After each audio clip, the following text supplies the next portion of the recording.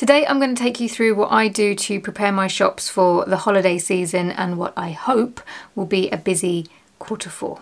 A lot of this video is going to refer to Etsy, but I also have a website, my own shop, and everything that I'm going to talk about can be done there and possibly elsewhere on the internet, wherever you may be online.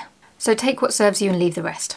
Okay, well the first thing is SEO. I mean, it has to be, doesn't it? Before we can stand out of the crowd and grab a buyer's attention, we first have to make sure that we are in the crowd. And that's with SEO. With my Etsy shop and my website, I have to admit I don't play with the keywords too much, because providing you've done the work properly at the start, you shouldn't have to tweak it too much. I know that Etsy do suggest that you add seasonal, festive keywords, but I'm not necessarily convinced that it matters unless your item is Christmas themed or holiday themed or whatever. And the reason being is that at this time of year, people are searching for gifts. They're not necessarily searching for Christmas gifts. It's just kind of a given. Personally, prefer my SEO to be gifting themed because that's my niche, but it's more broad so that it stands the test of time and I don't have to keep tweaking it depending on the season. And I prefer to add seasonal touches visually as opposed to the SEO. What I'll be doing is just giving them a bit of a review, and if there are any listings there where the SEO is below par, and I can think of a couple that I've got, then I will tweak them. But the ones that I've done properly should be fine.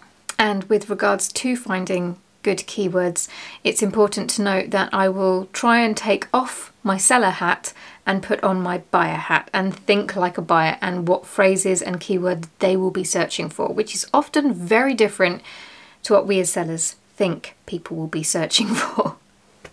So researching SEO is a task all of its own. It's not just a 5-minute, it's not just a 5-minute jobby.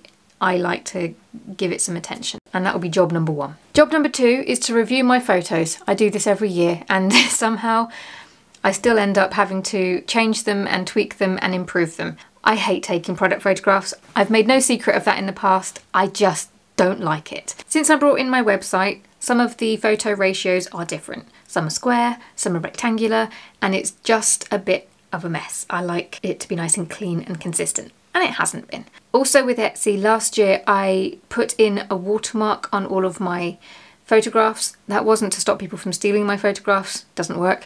That was mainly for my shop identity, because Etsy is so keen to remove it, aren't they? Obviously this year they've brought in times when the photographs will appear as a square as opposed to a rectangle, which is annoying. I'm not going to change my ratios on Etsy, but I do want to take the watermark out, and I'm going to bring in my shop branding a bit more in a different way so that regardless of what shape Etsy chooses on any given day, it's not going to crop out my little logo. Nice try, Etsy, but I'm on to you. Slowly, but I'm on to you. And then I'm going to do the exact same with my website so that all of the things are consistent. That's going to be a whole job all by itself as well, and it's going to be one that I'm not going to enjoy, but if I do it right, I should see an uptick in sales because photos are king. And if you're finding this video helpful so far, consider subscribing for more nonsense. I rock up every week with some.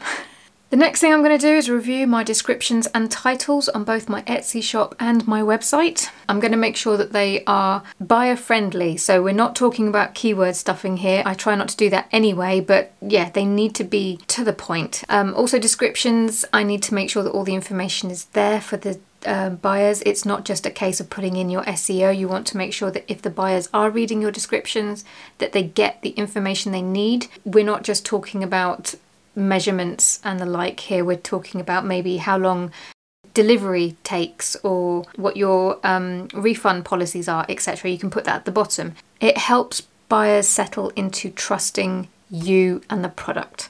And so we have to let our buyers know that we are trustworthy any way we can. And I think the description is a pretty underutilized place to do that.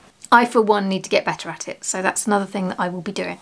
So the next thing I'll be doing, and I hate this one too, is reviewing the postage and delivery times. Thankfully this one shouldn't be too difficult for me this year because I have recently done that. You just need to make sure that the postage costs are accurate, your delivery times, and then as I mentioned before, making sure that that information is in the description.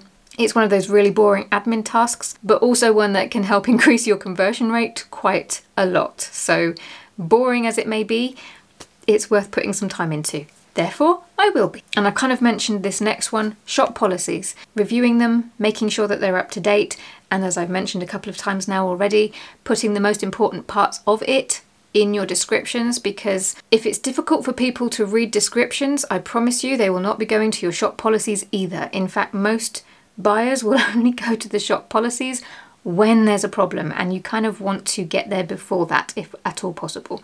So even if it feels like you're duplicating information, stick in some of the important things like the refund policies, etc. It can just help you manage buyer expectations, and it might help also reduce the chances of needing to deal with refunds later on and unhappy customers, because none of us want unhappy customers. We want them to love their stuff. And last but not least, branding. What you can do on a place like Etsy is pretty limited. I can do more on my website, but I mentioned earlier in the video that I like to set the tone and the seasons visually. It just hits harder, it's quicker, we are visual creatures. For example, both on my Etsy shop and on my website I already have my autumn banner up, which is taken over from my summer banner, and then I'll be switching that over to my festive banner probably the 1st of December, because it might annoy people if I do it too soon. But I have my banner ready to go, and this is one easy way that I can sort of set the tone in my shop. The only times that I will add seasonal elements into a product image is if the product is seasonal itself. So a Christmas product will have Christmas elements, etc, etc. If it's more of an evergreen product that can be sold at any time of the year, then I will take out the seasonal elements because it's more general. And I think for me, that's a job that is more or less taken care of. I did all of the groundwork last year, so now it's just a case of switching up my banners. And oh, and I have a Halloween one too. I can't wait to use that.